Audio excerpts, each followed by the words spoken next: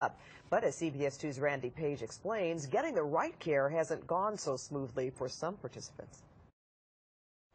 We appreciate your patience. Beth Kramer says she's running out of options. Your expected wait time is approximately 1 hour. And out of time. The disabled mother of two says she's out of medication for an autoimmune disease. She's run out of antibiotics for a painful internal infection.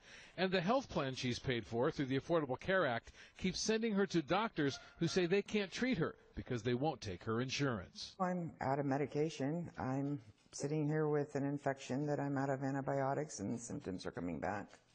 And I have no idea when I can go to a doctor or where. Kramer signed up for health care under the Affordable Care Act through Covered California, the agency that is coordinating health care coverage between consumers and health insurance companies in California.